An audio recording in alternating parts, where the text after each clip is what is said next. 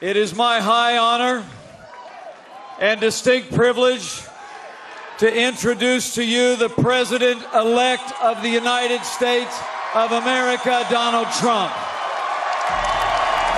I've just received a call from Secretary Clinton.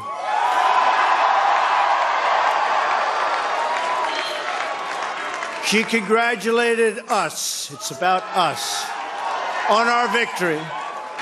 Now it's time for America to bind the wounds of division. We have to get together.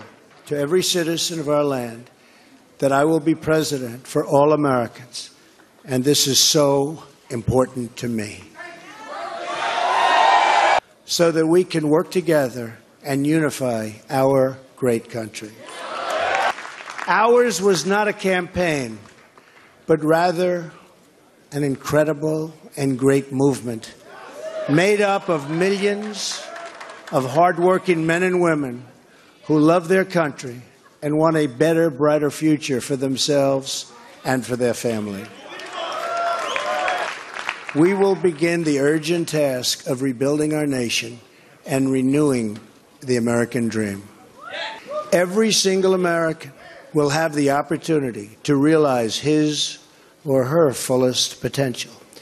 The forgotten men and women of our country will be forgotten no longer.